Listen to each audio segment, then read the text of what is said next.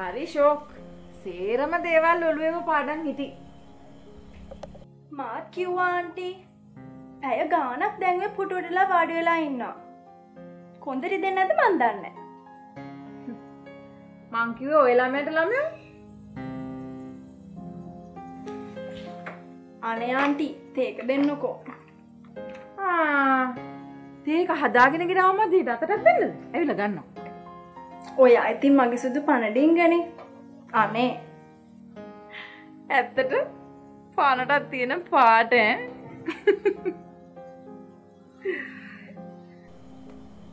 සමල්කා. ඇයි අවන්ත මගෙන් අර විදිය කතාවක් ඇහුවේ? මොන විදිය? ඔයාව හම්බ වෙන්න කවුරු හරි මෙහෙ එනවද කියලා ඇහුවේ? පිස්සු. නිකන් නම් වෙන්න බෑ. මට ඇත්ත කියන්න සමල්කා. එයාගේ හැටි ආන්ටි. එයා හරියට සැක් කරනවා. ඇත්තද? ඇත්තටම ඉතින් ඔයාව හම්බ වෙන්න කවුරුත් එන්නේ නෑනේ. ඒ ළමයට පිස්සු. ඒ කාරණේ මොනවද අවන්ත ඇහුවේ? අවන්ත මගෙන් අහනවා සමල්කව හම්බ වෙන්න කවුරු හරි එනවද කියලා. එයාටත් පිස්සු. ආන්ටි කියන්න එපා. අර ගරාජ් එකේ මචං කොල්ල මේ ගෙදරට එනවා කියලා. අනේ මන් දවස් දෙන්නටම පිස්සු මම යනවා. ඔයා කාටද මචං කොල්ල කිව්වේ? අයියා අර පහුගිය ටිකේම ගෙදරට ආවේ බයික් එකකුත් හදාගෙන. ඔව් ඉතින් එයා ගරාජ් එකේ නේද වැඩ කරන්නේ? ඔව්. ඉතින් මොකද්ද? මං ඒක යාර මචං කොල්ලා කිව්වේ. ගරාජ් වල වැඩ කරද්දි මචං නැතුව අයිසින් වදින්නේ නෑනේ. ඩඩඩඩා. මේ බලන්නකො මෙයා. ඇයි? මොකද අනේ කේන්ති ගන්නෙ? මිනිස්සුන්ට එම අපහාස කරන්න එපා. එයා වැඩ කරන්නේ යාගේ මාමයි ගරාජ් එකේ. අනික එක පාර්ට් ටයිම් ජොබ් ද. අම්මට උදව්වට කරන්නේ. හා ඉතින්.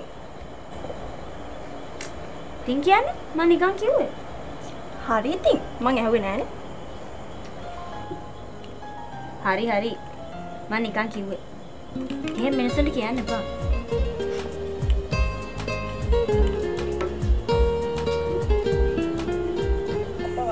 අන්තිමෝවේ දුන්නේ මේ වෙලාවෙන් කවුරු දැම්මත් ගහනවා බා මං නම් හිතන්නේ පිස්සුද බා ඕඩිය වෙලාව 78ක් ගහන්න තිබ්බේ ලාස්ට් ඕවරේට තව ලකුණු 12යි ගහන්න තිබ්බේ ඕක නොගහින් දීද බං මාව ගෙයිල්ලක් බං ගෙව්වි ඌ බලන් ගාව පාවල් එක නිකන් පොල් කටු හැන්දින් යෝගට් එක කනවා වගේ මං සකසාගාලා ගහලා දැම්මේ ෂුවර් මචං අනිවාර්යෙන් උන් උඩට එනවා ඉන්දියාව නැතුව ඉතින් වෙන මොකක්ද දැන් මැච් එකක් කියන්නේ ඒක සුපිරි මැච් එකක්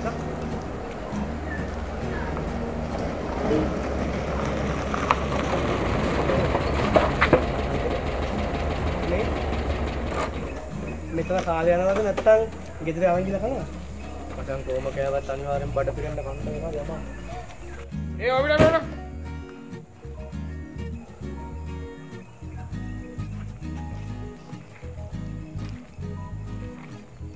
ඔලා කොහෙද යන්නේ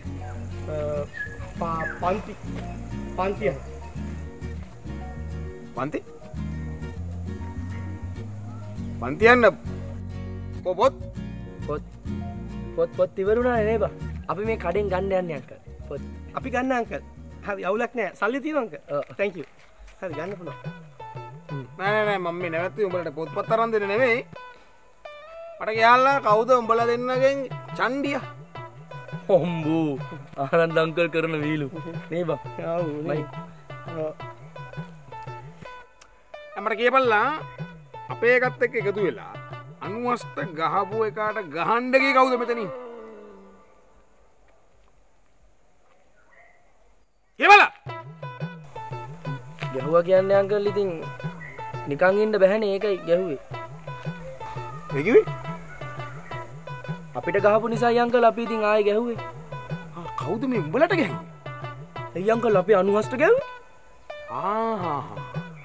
දැන් මේ උඹලගේ එකෙකුට කවුරු හරි ගැහුවොත් උඹලත් අපිට ගහනනේ. ඔව් ඉතින් අපිට කවුරුත් ලොකු නෑනේ. ලොකු නෑ. නෑ ඉන්නඩ හිටහන්කෝ. මාත් මේ බජාරකේ තමයි ඒ කාලේ ඉඳලා මිටියේ. තප්පරයිද? කොයිද බං යන්නේ? වේදි තියන්නේ යනවත් නැහැ. ආනන්දකල් ගාව ටුවක්කුවක් තියනවද? යකෝ උඹලා වගේ උන්ට කැත්තින් ඉදි තිබ්බත් වෙදි වදිනවා. ටුවක්කුව නෙමෙයි යකෝ ඒකට කියන්නේ. ටුවක්කුව තමයි. නාගතලන් අතර වරක් ටුවක්කුව. ඔයරා. යන්නේ උඹලා දුවනවද? ආ? අවුයන්ක මට ආයි. ඔයගේ නගරන් වැඩ කරලා. ඇටෙන් පොත්තෙන් එළියට එන්නත් කලින් මේ පාතාලේ පාත් දාන්නනේ. දුවේ.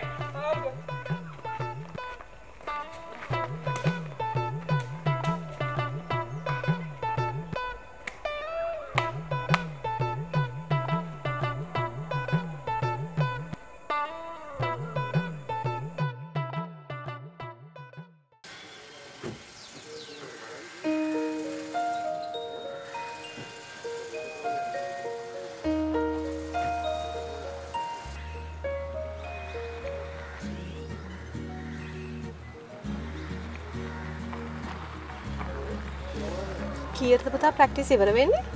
කියන්න බෑ ඉතින්. කෝස්ට් අත වෙලකම් කරනවනේ කොහමද? කෝස්ට් කොහොමත් ඉක්මනට හති වැටේ. නාකීනේද? මොකක් කොච්චර නාකිනවද ඉතින් ඉන්නේ මේ කොල්ලෙත් අපේ කැප්පෙන්න පුළුවන් කියලා. එහෙමනම් තමයි.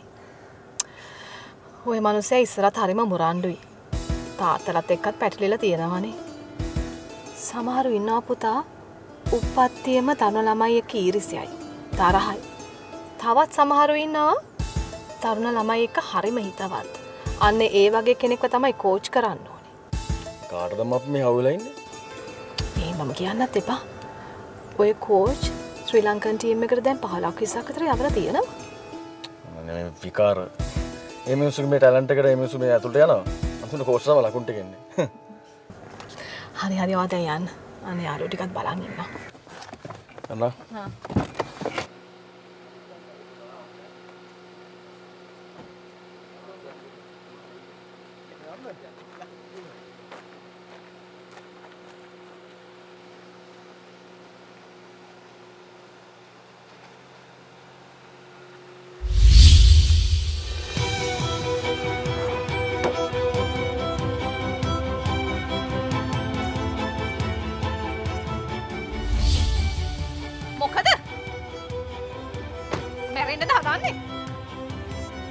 මාත් අහන්නේ.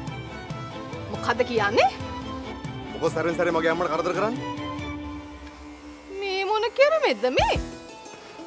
මං කෙරුමක් නෙමෙයි. හැබැයි අම්මගේ පුතා. එකම පුතා. ඔව් එකම පුතා තමයි.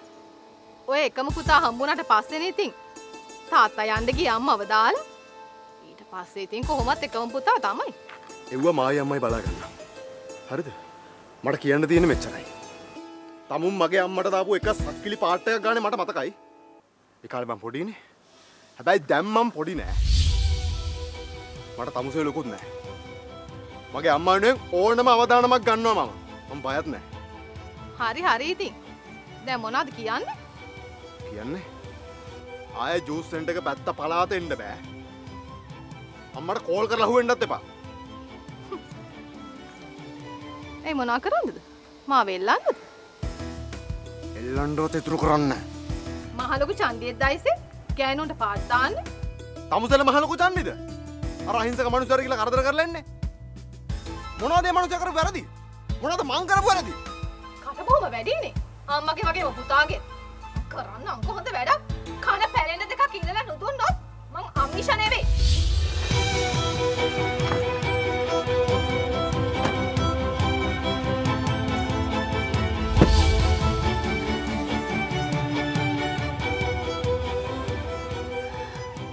ගී වගේමයි මූත්.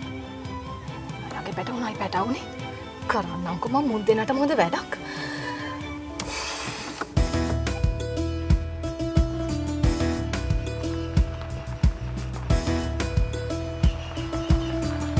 මල්යාය යලි තිතේ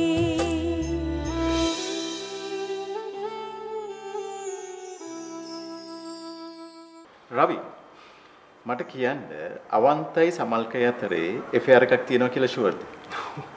ඔව් ඔව් ඔව්. ඒකයි දෙකක් නෑ. ඇයි? වැඩේ හරි සරලයි. මොකද්ද? මේ කෙල්ල අහිංසක කෙල්ලෙක්. කාට බොරු කෙරුවත් දෙමෝපියන්ට බොරු කියන්නේ. ඔය අහිංසකයි කියලා පෙන්නන කෙල්ල කොල්ල තමයි සමහර වෙලාවට තමන්ගේ අම්මලා තාත්තලාට වැඩියෙන්ම බොරු කරන්නේ. නෑ ඉතින් මේකනේ. ඇත්තටම මේ ළමයාට බොරු කරන්න අවශ්‍යතාවයක් නැත්තා. බොරු කියන එකක් නෑ. දැන් ඔයා මොකද්ද කරන්න හදන්නේ? මෙහෙමයි. ඇත්තටම ඔගොල්ලෝ ගිහිල්ලා ඒ ළමයාට කෙලින්ම කතා කරන්න ඉවරයි. ඉතින් මම කතා කළානේ. එහෙම නෙමෙයි මං කියන්නේ. ඒ කතා කරේ රවි ඔයා මේ සම්බන්ධයක් තියෙනවා කියලා දන්නේ නෑ වගේනේ. ඔව්. නේද මෙහෙමයි කතා කරන්න ඕනේ. මේක කෙලින්ම මේ ළමයා කියලා කතා කරන්න ඕනේ මේ සම්බන්ධයක් තියෙනවා. හරිද? ඒක ඔයාට බැයි නම් ඒක අමිෂට දෙන්න. මෙමයි ගෑනු ළමෙක් සාමාන්‍යයෙන් අම්මලට බොරු කරන්නේම නැහැ. ඒක හරි. හැබැයි එතකොට දැනගන්න පුළුවන් අම්මට මොකද වුනේ තාත්තට මොකද වුනේ කියලා හරියටම දැනගන්න. අනික කෙල්ල ඉන්නේ තනියමනේ. කෙල්ල තනි වෙලා. අවන්ත වුණත් මේ ළමයාට ගොඩක් ආදරේ ඇති. එයා අවන්තකින් තමයි වැඩිපුර ආරක්ෂාව බලාපොරොත්තු වෙන්නේ. අනික එයා ඔය පවුලට සම්බන්ධ වෙන නිසා ඔය දෙන්න ගැනත් වැඩිපුර හිතනවා. එහෙම නැත්නම් ඉක්මනටම හම්බ වෙන්න වෙනවා. අවන්තගේ බර්ත්ඩේ එක කවද්ද? ලබන මාසෙ. වැඩේ ඉවරයිනේ රවි. ඔයා පාටි එකක් arrange කරන්න. එදාට මේ හැමෝම ඉයි. ඔය ළමයා එක්ක ඔය දේ කතා කරන්නත් ලේසි එදාට. වෙලා තියෙන්නේ මට තව මාසයක්වත් මේක බලාගෙන ඉන්න බැරි කමයි තියෙන්නේ. නෑ නෑ හදිස්සි වෙන්න එපා හදිස්සි වෙන්න. ඉවසලා ඉන්න. කෙල්ලට සැකයක් හිතුනොත් මේ වැඩේ සේරම ඉවර වෙනවා. මෙතන තව ප්‍රශ්නකුත් තියෙනවා. මොකක්ද? දැන් අපි මේක මෙහෙම ඔෆිෂියල් විදිහට කතා කළාම ඒක අවන්තට අවසර දුන්නා වගේ වෙනවනේ. ඔව් ඉතින් ඒකත් ප්‍රශ්නයක් නේද? මොකක්ද ප්‍රශ්නේ? ඉතින් අපි කොහොමද හරියටම දන්නේ අවන්ත මේක කරන්නේ මේ කසාද බඳින්න මං කියලා? දැන් ඔයා කියන්නේ මේ දෙන්න අතර යාළුකමක් විතරයි තියෙන්නේ කියලාද? ඒක ඉතින් හරියටම කියන්න බෑනේ ඉතින්. හෑ රවි. දැන් ඔයා කිව්වේ මේ දෙන්න අතර එෆෙයාර් එකක් තියෙනවා කියලා. ගින්දරයි පුළුණුයි එක ළඟ තිබ්බම අපි දන්නවනේ ගිනි ගන්නවා කියලා. ඒ වුණාට ඉතින් හරියටම කියන්න බෑනේ. අපි මේකයි වැඩේ. මේක හරියටම දැනගන්න ඕනේ. එහෙම නැතු මේ කිසි දෙයක් කරන්න බෑ.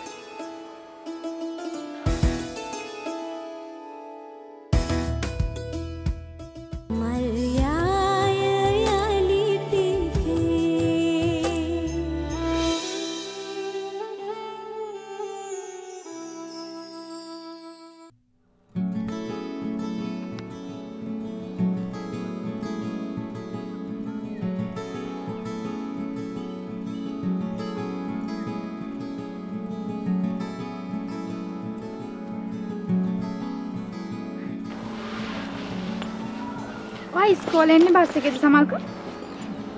ඔව් අනේ. එතකොට බයික් එක? හොඳට තියෙයි මම බයික් එකේ ආව. ඇයි? මට තාම ලයිසන් එක නෑ අනේ. එතකොට ක්ලාස් එන්නේ නේද? ඒත් ස්කූල් යුනිෆෝම් නෙමෙයිනේ. වෙන ඇඳුම්නේ. මං කියන්නම්. කාටද? අන්දි ට්‍රැෆික් ටාලාමිට. මේ පිස්සුද? මං තාම මට ගහන්න පුරුදු වෙනවා. ඉක්මනට ඔය ලයිසන් එක ගන්න නැත්නම් 8 නෙමෙයි 18 ගහන්න වෙන්නේ. මේ ඔය ක්ලාස් එක නැද්ද? ක්ලාස් නෑ සමල්ක. ඒ උනට වැඩ තියෙනවා. මොන වැඩද? අර මේ ප්‍රැක්ටිස් බලන්න යන්නේ. කාගෙද? අනුහස් ගානේ හරි කරදරේ. එයාලා ක්‍රිකට් ප්ලේ කරනවා බලන්න මට එන්න. ඉතින් ඔය යනවද? යන්න එපැයි නැත්තම් ඉතින් තරහ වෙනවනේ. ඊට පස්සේ මටමයි පාළු. මේ එකනේ වාත්‍යා. අනේ මට බෑ. ඇයි? අවන්තවාගේ යාළුවා නේද? එයාට එන්න කිව්වේ නැද්ද? නෑ ඉතින් මට එන්න කියන්නේ. ඒයි මොකටද මට එන්න කියන්නේ? ඔය ඉඳලිట్లా මැච් බලන්න නම් යනවා. ඒකටත් එක්ක අනුහස්. ඇයි? මල් ළඟ ඉන්නවා නම් එයාට කෝච් ඉන්න ඕනෙත් නෑ. ඒ කෙනාට ක්‍රිකට් ගහන්න පුළුවන්. අපෝ බෑ ඇයි එහෙම ඇහුවේ? දැන් එන කෝච් ඉන්න ඕනේ නෑ කිව්වේ. හැබැයි මං නම් යාර කිව්වේ තව ටිකක් රෙස්ට් කරොත් හොඳයි කියලා. කාටද? අනුහස්ට. ඔයාට කෝල් කරනවද? නැහැ. මං කිව්වේ මේ ඔයාට කියලා බලන්න. කියන දෙයක් අහන්න නැහැනේ මහ මුරණ්ඩුයි. මේ මං එන්න දැන් යන්න.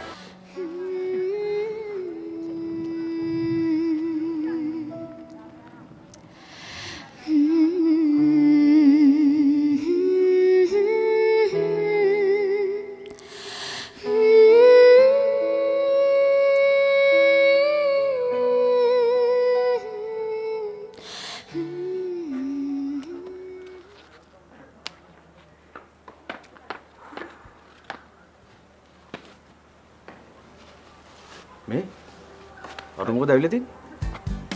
ඇයි? දැන් මං අහන අලු මොකටද ඇවිල්ලා තියෙන්නේ කියලා. ආවට වැඩක් නැහැ නේ.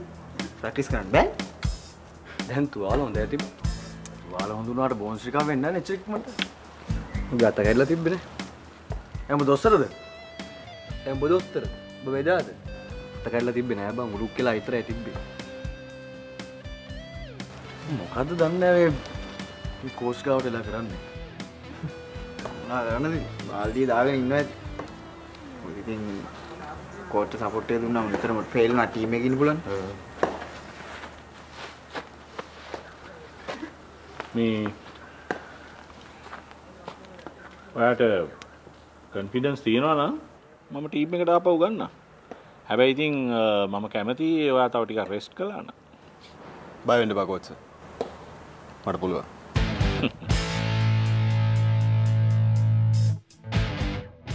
බජාජ් ජෙනුවින් පාර්ට්ස් දැම්ම නම් හිත ගැස්සෙන්නේ නෑනේ බ්‍රෝ. ඔබේ බජාජ් මොටර්සයිකලේ හල් පැවැත්ම සහ වටිනාකම වැඩි කරගන්න අලිපැංචා ලාංඡනයේ සහිත බජාජ් ජෙනුවින් පාර්ට්ස් බදා ගන්න. කොහොමද ජෙනුවින් වෙනස? ෆීලිංగ్ ඕසම් බ්‍රෝ. මහා මිනිහෙක් වගේ කැත විදිහට මට පැනගෙන ගියා. මට නරක ගෑණි කිව්වා. කියන්න තාත්තා මම නරක ගෑණියෙක්ද? කසාද බඳින්න කලින් ළමයි හදාගෙන කොල්ලෝ අමාරුවේ දාපු එයා එතකොට හොඳයිද? උඹට ජීවිතේ වැරදුණු දවස් ඉඳලා උඹ තනියෙන් කෙලින් හිටගත්තේ මටත් ආඩම්බර හිතන විදිහට. මට මුකේ දුන බෑ ඒකයි.